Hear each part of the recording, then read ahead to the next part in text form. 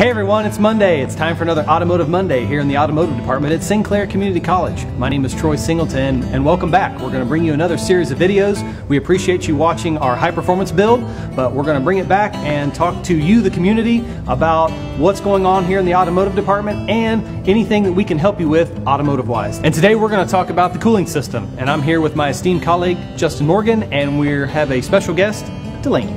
Hi, I'm Delaney Adams, and I'm a student here at Sinclair, and I am studying visual communications. As someone who doesn't have any experience working on cars, I'm excited to be here today to learn a little bit more. And we're glad to have you here, and we're ready to get started.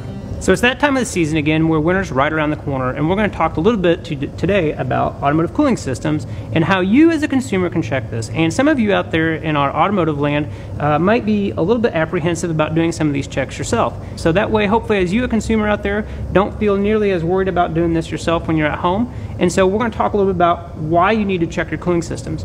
With freezing temperatures coming up and below 32 degrees, of course, we know that our water will freeze. But we have those really bad cold snaps, and in some cases, the coolant inside our engine, if not maintained well, will freeze. And so today we're going to do some checks on why you should check your cooling system. We're going to show you some affordable tools that you can use. Some of the tools we'll show you as well as what we use in our service industry. And then we're going to talk about maybe some of the maintenance tips that you guys can do out there and why you'd want to contact your local shop. So let's take a look at some of our tools and some of our components. So one of the main things that we're going to talk about today is how to test coolant. Specifically, what we want to talk about is how to test the freezing point of the coolant and also the mixture of water to coolant. So some of the tools that we use in our automotive service industry, there's a variety of different tools that we can use. We're going to show you some affordable pieces and some that we use in the automotive industry and our technicians use every day. One of the first things that can be bought at a local parts store is test strips. This usually shows us our pH level, it also shows us our mixture, and it will also show us our freezing point. And so that's a very nice tool to use. We actually use those so we can show our customers where they're at pH level to show when it's time to maintain coolant. Another nice tool that we use that is a very accurate tool is called a refractometer. Now this tool is a little bit more expensive, so as a consumer I don't expect you guys to go out there and purchase this, but this is a nice tool that we also use to check similar stuff. So freezing point, or we'll also check the mixture as well. The last tool is the tool that we're going to be using today. Now, it's not necessarily the most accurate tool, but it's called a hydrometer, or sometimes called an antifreeze tester. And we're going to use this because you can purchase this for basically $10 or less at your local parts store. And these are fairly accurate, and we can get a good idea on whether we need to service our cooling system and whether it's time or not to take it to your local technician or your local repair shop. So again, we have test strips, we have our refractometer, probably two of the more accurate tools, and then of course we also have our antifreeze tester. And the main thing that you can always think about is, why would we replace coolant and some of that stuff is for degradation of the cooling system. And so what I mean by that is if we don't service our cooling system, we can have erosion and those inhibitors that are inside the system start to break down. And so we want to make sure that we have those maintenance schedules laid out there. And so if I want to take a second here to show you this is a water pump or a coolant pump that you may have heard. And they have these impellers that basically bring coolant in and then supply it through the engine to keep your engine cooled and maintained at a certain temperature. This is a failed pump, but you can see here on the fins of basically what it should look like. This is a pump that has had severe neglect, and it shows erosion and there's no fins left on here. And so this pump would actually not pump and cause an overheating concern. But this is most likely caused by a system that was never serviced or not serviced regularly. So this is what we're trying to prevent in your cooling system and those costly repair bills that no consumer wants out there. So we'll talk a little bit more about that. In addition to that, we have a couple different types of coolants. We have on the market our typical concentrate, which is 100% antifreeze or coolant. Now, which one should you buy? There are all size or one size fits all coolants out there on the market, and you can use those in a pinch if you need to top off coolant. It is my professional recommendation that you would use the coolant that's recommended for the vehicle. So consult your owner's manuals on that. However, we also have a pre-mixed 50-50 mixture. Now I know some of you out there in automotive land are saying, well, why would I want to pay for water if it's 50-50, 50% coolant or antifreeze to 50% water? That's a good question. Sometimes you might be feeling that you're charged the same, but you're paying for water.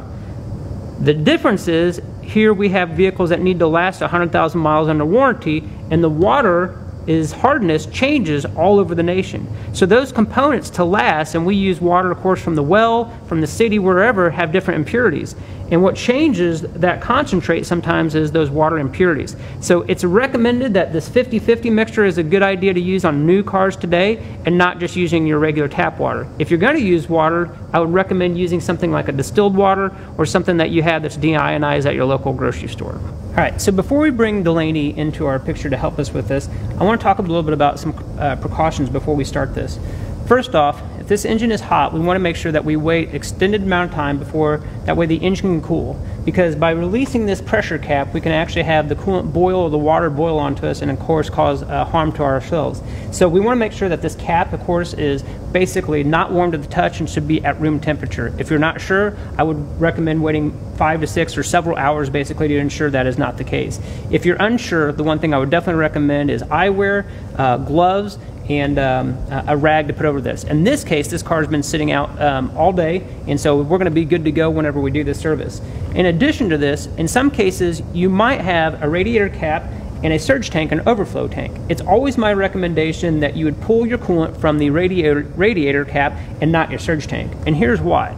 The main thing is someone might have topped this vehicle off previous to you and used water or concentrated coolant. So if you were to go straight into the overflow, you might not be getting an accurate reading. The coolant in the radiator, however, is definitely being throughout the coolant flow through the system, and so this is probably the most accurate spot to go ahead and check your coolant whenever you're doing this. So we're going to go ahead and get started here. We're going to get prepared and get ready to go. And what we'll do is you're going to basically push it down with your pressure, just push pressure down, and then you're going to turn it and turn it until it stops. You're going to just keep turning until it won't go anymore and it just picks up.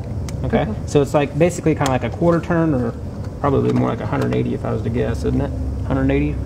So you're going to push it down, turn it, and then you're going to push it down again. Okay?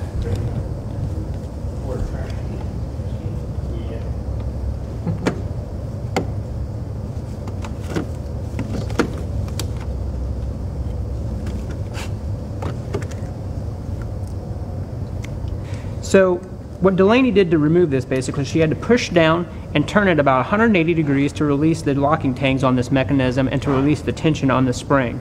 So it takes a little bit of pressure, you push down, you turn it 180 degrees on this style of cap. Your cap may be different, so if you can, take a look out there. Some of them just on thread, but if you need to, you might want to consult your owner's manual to see how you actually remove your radiator cap. All right, so this is our hydrometer. This tool can be purchased for about $10 approximately at any local parts store. And the way it works is it's actually going to use specific gravity to check our coolant to water ratio. So we're going to be able to check our freezing point. That's really what we're worried about here in the winter. We're also going to be able to get a nice visual inspection to see if there's any rust or to see if the color is going away of the coolant. So it's going to kind of give us an idea. So what we're going to do is we're going to have Delaney squeeze this bulb. We're going to insert it down into the radiator neck. She's then going to release the bulb. That's going to draw the coolant up into the tester. We're going to try to get it up to the fill line that's indicated here on the hydrometer. And then we're going to pinch the hose off to make sure that we don't lose any due to gravity. And we're going to then watch and check our freezing point on this hydrometer. So let's go ahead, Delaney. So I'm going to stick this down in here. Yep. And I'm going to squeeze the bulb. That's correct. Yep. And let it go slowly until the coolant gets as far up as it's gonna get. And then we're gonna squeeze off the end. And that's what we have. Cool. All right, so a few things we're going to look at here on Delaney's sample is A, we're going to look at the freezing point. This is for ethylene glycol. A couple things you want to note is make sure it's all the way up to the top level. There's a line usually that indicates fill. We also want to make sure that we hold it basically level whenever we're going to check our measurement. So we're going to take a look at that specifically here in a second. The other thing is we can actually do a visual inspection of what our coolant looks like. So if there's any sediment, heavy amounts of sediment or rust, and we're close to our interval for recommended change, then this would be a time where we go ahead and do that. And even if it has some sediment and rust and it's not to our interval and this car's got some mileage, I'd go ahead and recommend changing your service. Nothing's going to hurt doing that too soon. So in some extremer climates, we might want this to be closer to like -40, -50. But in our case, if it was at 0 degrees Fahrenheit, the concern that you could have is that coolant and water mixture could actually freeze. And in this case, you could actually crack a cylinder head or a block, and that is catastrophic failure. And that can be anywhere from a $3,000 to $8,000 fix approximately to have that service. So it's important that you have your cooling system serviced for the reason I just mentioned, for good maintenance, to keep stuff like failures of water pumps, heater cores, and stuff like that. It's a very good idea to keep this service as your recommended service. All right, so we're going to go ahead and dispose of our coolant. We could either put that down in an appropriate recycling place, or what we're going to do is just go ahead and put our coolant right back into our radiator neck. So go ahead, Delaney. Go ahead, and we'll use gravity to drop that right back down in there. Perfect. And if need be, we can squeeze that a little bit slowly. Perfect. Okay, good. So now we're going to have Delaney put the cap back on, and let's go ahead and do that.